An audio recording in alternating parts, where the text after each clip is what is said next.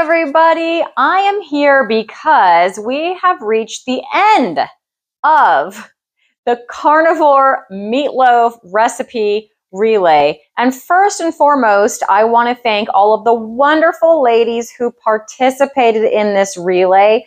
I'm definitely going to have links down below in the description to all of the recipes in order how the relay went down. But the gist of the relay is I made a very simple and basic meatloaf, and then I passed that meatloaf baton right on to another YouTuber who added one ingredient. That was the main rule, that you had to add one ingredient.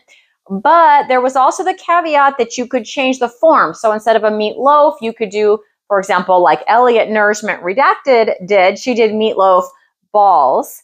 I think most of us did meatloafs though.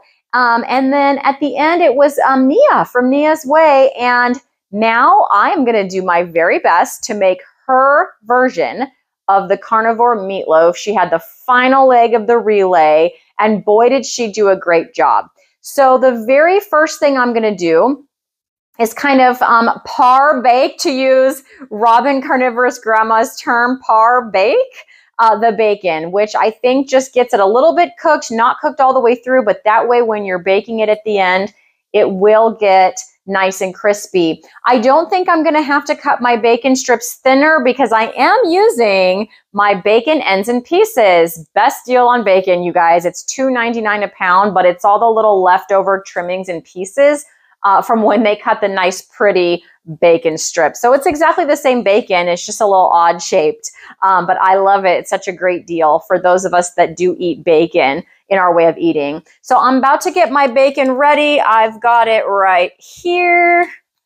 I am going to put some parchment paper on this pan. I've got my oven set for 375, and I'm just going to do that for about 10 minutes just to get it, like I said, the cooking process started, but definitely not finished. It's going to finish on that meatloaf. So I'm going to go get that par baking done, and then we will come back and we will put this meatloaf together. I did make one change to Neah's recipe, so stay tuned for that and find out why I made that change. All right, here we go. All right, you guys, I've got my bacon all ready to go on the tray with the parchment paper. I'm going to pop it in the oven. Hey, clearly, I've got my camera angle changed here so you can see into my bowl. And maybe you can tell the difference between these two meats. So I do have 1 pound of 80/20 ground beef. And this other meat here is not breakfast sausage, you guys. It is ground pork from Wild Pastures. And that is some pasture-raised pork that I bought. Now, here's the reason that I did not do the breakfast sausage. It's not that I don't think that would be delicious. I think it would be amazingly delicious. But as you know, I am a teacher, or as you may know, I'm a teacher. And in my school district, teachers do not get paid in December. We get that month off for Christmas, or at least we get 3 weeks off for Christmas. But we also do not get a paycheck in December. And because of that, I had planned ahead and I had stocked up on some Wild Pastures meat last month. So you guys, I'm using up what I had. So what I had was some ground pork, which is, you know, what is that? Like breakfast sausage, but without the seasonings in there. And that timer is my bacon being done. So I'm going to go ahead and pull that out right now. And I'll hold it under the camera so you can see what that looks like. So give me a second. All right, you guys, so here's that bacon. Again, it's not fully done. It has started to render. It is par baked. And this is the bacon that I'll be placing on top of the meatloaf at the end. Okay, and I did that at 375, so I'm going to go ahead and now set my oven for 350, which is the meatloaf temperature. Okay, back to the meatloaf. So 2 pounds of meat. I've got my 3/4 cups pork, porking good, regular flavor. They are seasoned, but they're just the regular, not flavored pork rind crumbs. I like to use those. I do not crush my own. Everybody else crushed their own. That was pretty cool. Anyways, I've got my 2 eggs. So there's 1 and there's 2 eggs. And I did learn my lesson on the salt. So I do use the Redmond real salt, the fine sea salt. And I'm going to go ahead and put in a full teaspoon, 1 full teaspoon. So the pork rind crumbs are seasoned, but last time I found myself wanting for some more salt. I definitely salted each piece of meatloaf as I ate it the last time I made this. So I definitely wanted some more salt in this. Okay, so that's my meat mixture. So it's the 2 pounds of meat, the pork rind crumbs, the eggs, and the salt. I'm going to get my hands in there and get this mixed up. Remember, thank you to Carnivorous Grandma, remember not to overmix. You kind of want to leave some air pockets in this. It will keep your meatloaf tender. This is so therapeutic. I think I said last time in my original video, I said it takes me back to my Play-Doh days. It's very therapeutic to get your hands in here and kind of mush this around.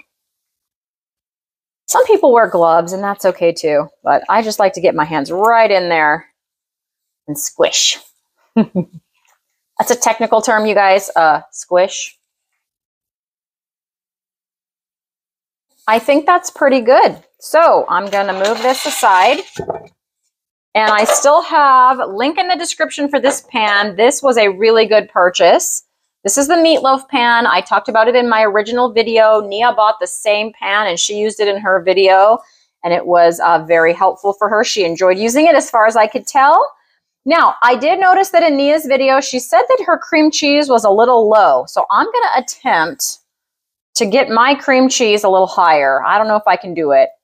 We're going to give it a try. So I'm going to press about probably a little more than half, maybe. Maybe try to do a little more than half. This is not scientific. I did not weigh it out to get that.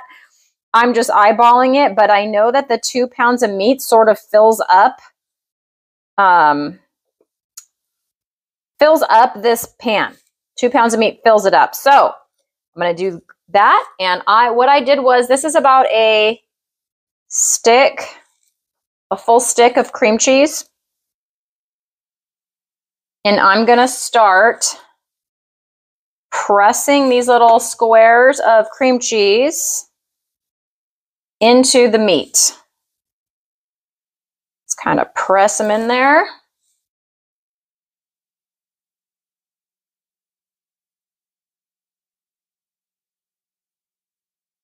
So my original recipe had no surprise in the middle, except meat. There was meat in the middle. I mean, that's pretty good, but it wasn't a surprise.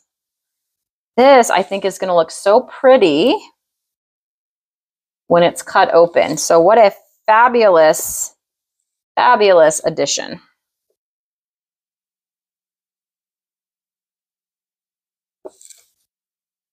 Oh my gosh. Wow. That worked out just about perfect. Because I have 3 little squares left. It's going to fit right here on the end. Nice.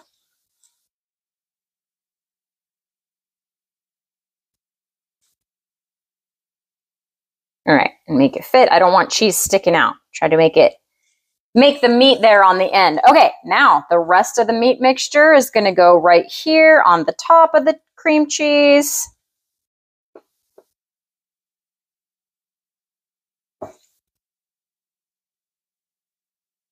We'll see once this bakes if I succeeded in getting my cream cheese a little more. I don't think it'll be centered. Mine might be a little high, Neah. At Neah, this might be, you might have gotten your cream cheese a little low. Mine might be a little high. I don't know. We'll find out. I guess you don't really know till you bake it, because then everything kind of settles, like the grease, comes out. Some of the grease comes out. Everything kind of settles. So we'll see. We'll see at the end how that went down.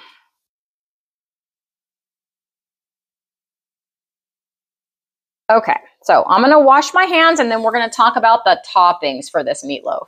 Toppings, I have this bacon that I did. I'm going to lay this on the top.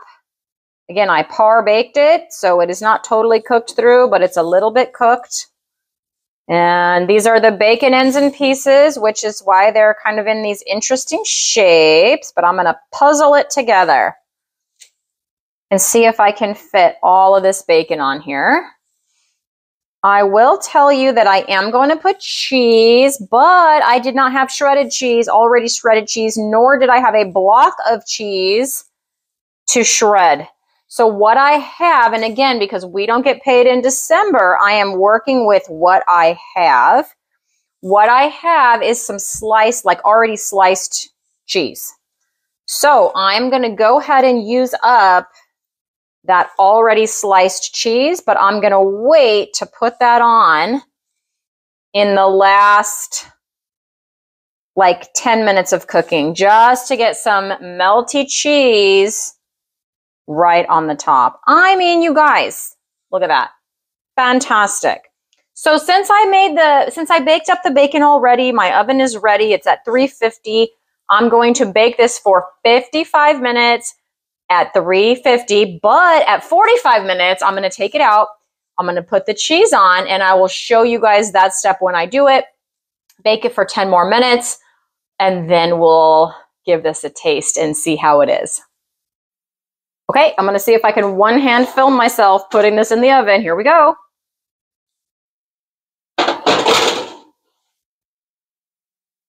All right, little meatloaf, do your thing. Okay, my meatloaf has been cooking for 45 minutes.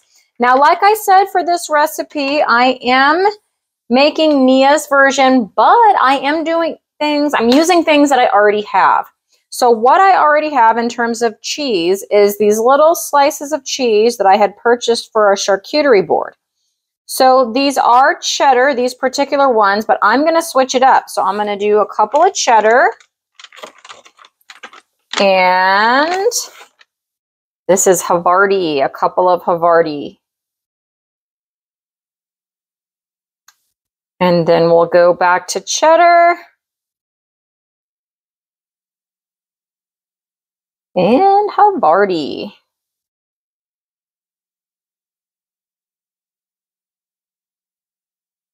And then the end, there's room. I'm just going to break one of these in half, fit it in on the end there. And then I think what I'm going to do is every other one up the middle. Ho, ho, ho, look at that. And a cheddar. I had bought this for a charcuterie board, and there's quite a bit of it left because it was from Costco, you guys. So I've got plenty of these little cheese slices. Might as well do this. That's looking delicious, like a checkerboard.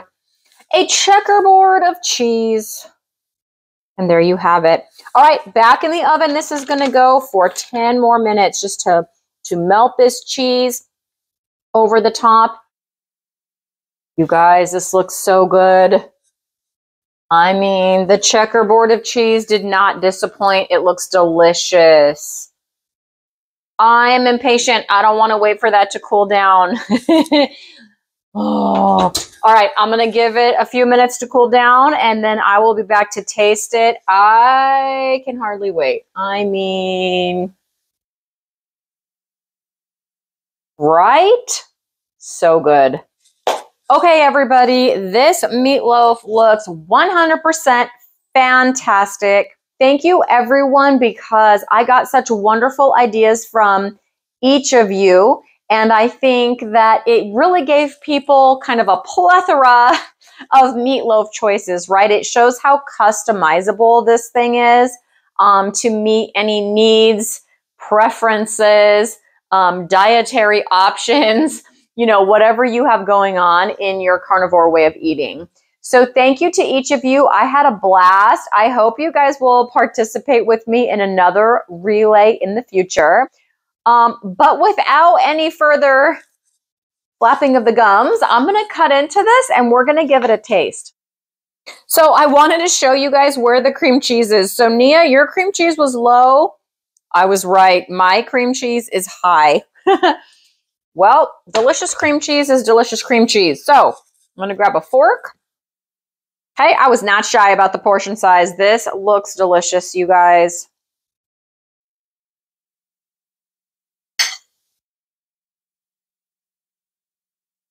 Here we go.